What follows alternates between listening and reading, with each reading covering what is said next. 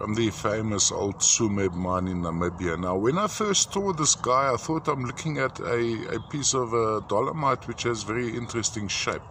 But on closer inspection, I found this. I actually found this, funnily enough, on my still pictures. I found this particular section where you have these boteroids of malachite growing on the crown.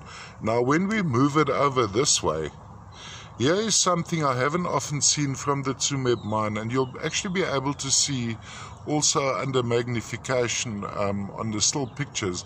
There are tiny copper crystals growing over there. So copper, native copper in its crystal form, in one of its crystal forms. You'll see on the still pictures, you can zoom into that particular angle where you'd have the malachite at the bottom and then the copper on top. So all in all, what appeared to be a piece of dolomite ended up being a very, very interesting specimen. First of all, for the malachite, little bit of a satiny effect of the malachite, sitting on a core dolomite matrix. Other associations, there'd be tiny calcite crystals, quite typical. There also seems to be some other crystallization, almost yellow, maybe some mimetite.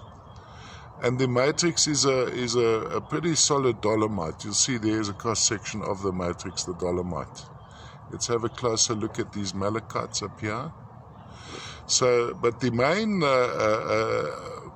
to me, what's quite rare is copper, native copper from the Tsumeb mine in Namibia. Of course, this is one of the reasons why they were mining this deposit.